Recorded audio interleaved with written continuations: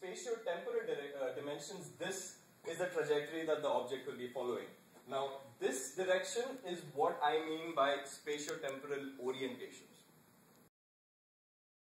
I have a doubt on this because this is imperative to know in the future slides. Okay, cool. So, based on this definition of spatio-temporal orientations, we are going to look at how actions or human actions are split up into spatio-temporal orientation. So, what I mean over here is every action, like if I simply do a jumping jack action, this action can be broken down or can be decomposed into a number of energy, like spatio-temporal energies. By spatio-temporal energies, what I mean is, let me explain this figure to you guys. So, if this is my query video, this is the energy decomposition of this query video. Now, if you look at, I don't know if this is visible. Alright, so, I mean, like, what I'm basically doing here is I am splitting my my video into 7 constituent spatio-temporal energies. They are left, right, up, down, static, flicker, and lack of structure. Let me explain each of these. Now, the left spatio-temporal energy decomposition will consist of all motion being performed by this guy, which is oriented in the leftward direction. And you should also know that in these energy representations, the brighter a particular action looks, the more energy it has. So if you look at this square, and if you look at the action being performed there, you will see that every time when there is a part of his body which is moving towards the left, you have, the corresponding part brightens up in this figure. Is that evident? I'm not sure if you guys from the back can see it. Yes. Okay. Yes, so it's evident. this is, left is just one of the examples. The other orientations we are looking at is right, which does the exact same thing, but the only difference being it decomposes only the motion that is oriented in the rightward direction. Similarly, you have up, down, static, flicker, and lack of structure. Now, right, left, up, down is pretty self-explanatory. What I mean by static is, static energy is the kind of energy that is that belongs to those objects which are static. So anything that is moving is going to appear dark, and everything that is not is going to appear bright. Flicker energy basically consists of all those energies that occur because of, let's say, if you're shooting a video with a very small, with a low frame rate. So if I move my hand this way, like when I'm actually seeing the video, I'm going to see my hand in this position, then in this position, and in this position. There is a flicker involved in motion. So that energy basically represents, that spatio-temporal orientation represents energy caused because of flicker motion. And lack of structure is one concept which I'm not really clear about, but it basically deals with parts in the video which lack definite structure. Like if you have a video with just white noise in it, the entire video will glow up because there is no structure prevalent in that video. So you get this by frame-wise PCA? No, I get this by performing, not performing exactly, but I use 3-dimensional third derivative Gaussian filters to separate filters in different directions. I'm sorry, I think I didn't give you copies of my thesis, but technical details about this is mentioned in page 24 and page 24, section 3.1. If you'd like to have a look. So I have a question. So did you ever consider camera motion? If I have a camera orientation. Yes, this method will fail if I have camera motion. This method independently will fail if I have camera motion. So you have a constraint. Yeah, there is a constraint on the spotting, but when you're talking about banking, like spotting is just the constitute. Spotting just provides the infrastructure for the action bank, but on a large scale, moving cameras does not really create a big problem for the action bank. It will for the action spotting though. Yeah. So this is basically what we split up every action into.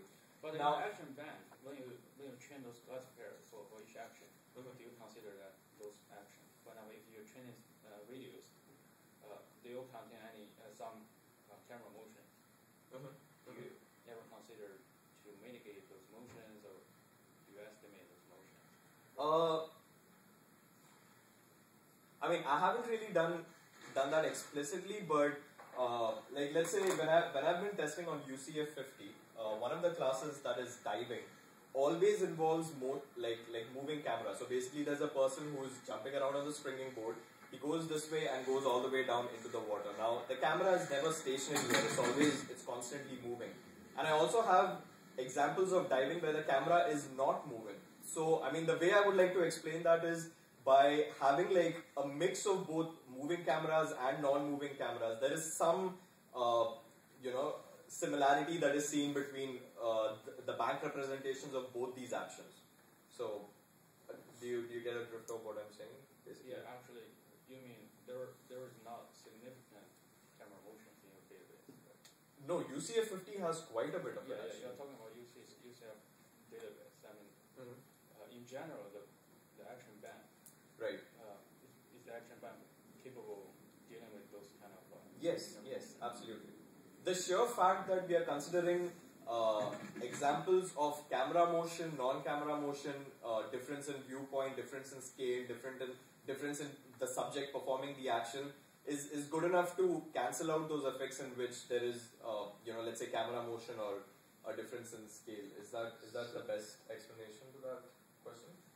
I guess the thing to add is simply that the action bank is relying on the ability of this template-based action spotting method to provide a simple feature representation on which to learn further.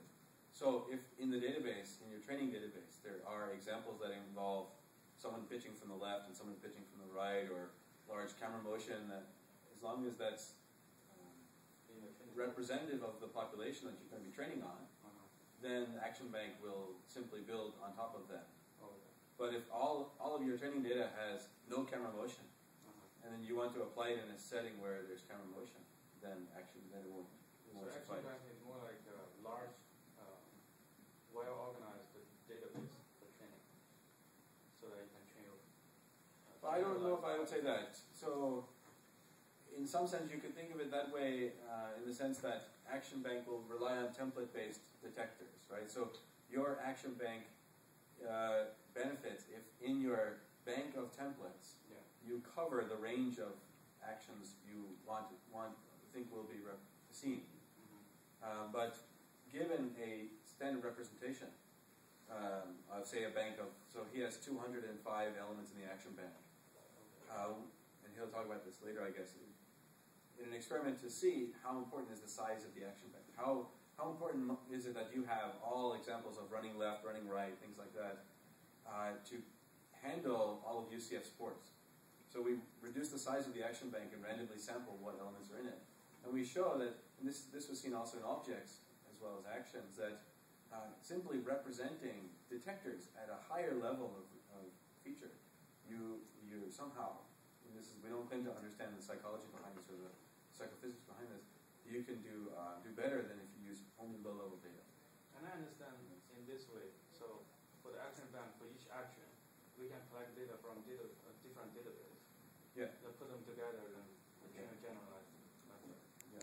You could even have random motions, which is something we've talked about only recently. And it's not a part of this work, but just kind of synthesizing a ball moving left or a ball moving right, things like that. It's still salient, high-level actions that you might want to put in the action bank. So here's a case where you're looking for these left, right, these salient directions using your Gaussian filters. How sensitive would this be to sort of rotation of camera? Yeah, this method is very sensitive to rotation of camera, because if the camera moves, although things in the scene are